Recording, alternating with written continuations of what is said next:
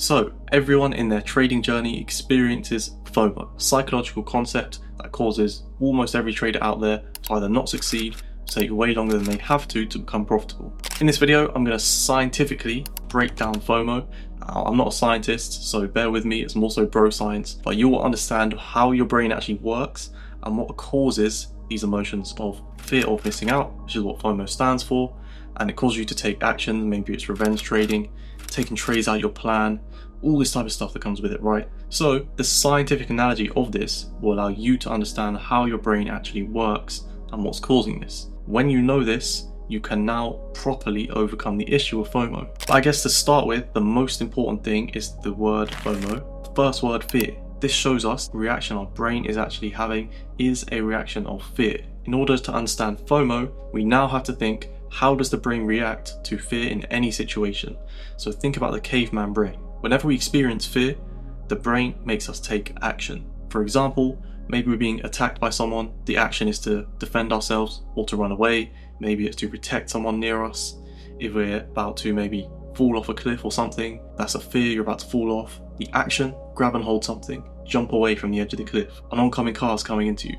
Run out of the way, jump out of the way. This fear creates an action in our brain every time. If you were to hook up your brain to one of those brain scanners, you would see the blood moving out of the logic side of your brain into the action side. Whenever you experience this type of fear, maybe that's FOMO, fear of missing out in the markets, your brain makes you take action. Now, how does that translate into the markets? Well, your brain makes you take action when you feel FOMO, so you either revenge trade, maybe you over leverage, take a trade that isn't in your plan. All this action that your brain thinks is a good thing for you to try and minimize the fear, overcome the fear, which is either missing a trade, losing a trade and being in drawdown.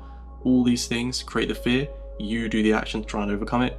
A revenge trade, an over leverage trade, a force trade. That's what's happening in your brain when you make these decisions. The second part, like I mentioned earlier, that is when the logic and rational side of your brain, the blood flows into the action side, which sort of turns this side off. Now, this for trading is a recipe for disaster, as you can imagine, because now you're in a state where you're not entirely conscious and rational of your decisions, which is probably the most important goal you need to have in trading. If you're not thinking rationally or logically and you're just sort of doing random actions, there's completely no way of being profitable, right? Everyone knows that you need to follow a strict edge to actually be profitable in the first place.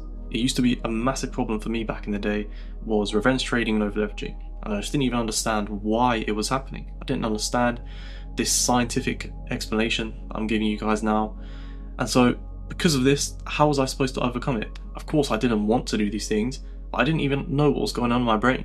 Once you know this, you can now start working towards the fix. So to fix this, you have to become conscious.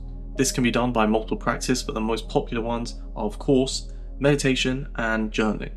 So the whole idea of these two practices is to make you conscious in the moment, and that means when you're experiencing this FOMO, your brain is telling you to take this action, you'll be switched on enough in the moment to recognize it, and then you can cut it off before it happens.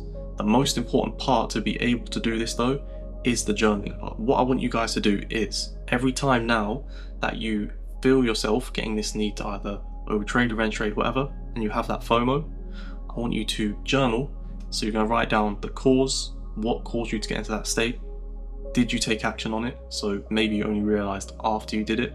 And then once you have the cause and the action, you will start to note at the end of every week, do a review of this, all of the triggers for you getting FOMO. This is important because it brings attention to what happens beforehand, which means if you're conscious in the moment, thanks to that same meditation, you will then be able to identify before it happens, and eventually, it takes a while, but you will be able to stop this habit over time and remove and eliminate FOMO from your trading. The second part, where all the sort of rational thinking leaves, obviously, if I was to ask you, right, do you want to overtrade or over leverage, you're not going to say yes. So you know yourself that you don't want to do it. Same way with me back then. I knew I wanted to follow my plan, but I wasn't doing it. So that's because in those moments, the rationality, it was gone.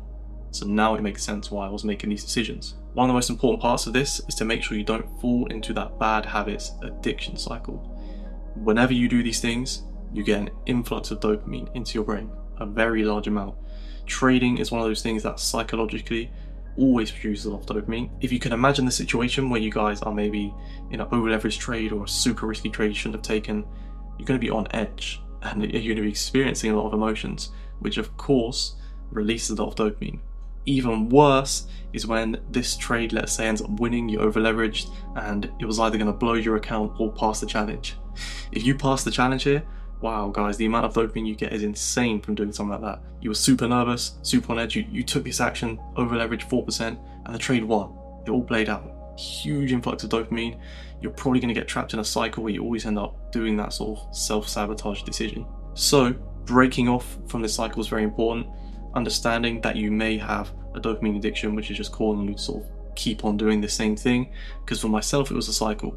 I was stuck account after account, making the same decision, but I'd over leverage or revenge trade. And I just kept doing it, and it formed an addiction, and it formed certain habits that I just couldn't break. Now that you understand the causes, if you are someone who struggles with these issues, hopefully these steps will allow you to now overcome this. If you know other people who are struggling with this, make sure you share this video with them, because this type of thing can just change people's trading forever, and then trading can change people's lives. So it's a topic to me which I care about a lot, because it's the exact same problem I went through. Of course, there's many other psychological problems as well as FOMO, but this is one of the most popular ones, so I wanted to cover it in a video today. If you enjoyed this, make sure you like and subscribe, and if you want some more psychological tips, in my Discord there's multiple 1 hour long webinars, guys. They are incredible. Okay, the information in them, I've gone in depth into a lot of psychological topics in there, so if you want to join and watch those, they'll all be included.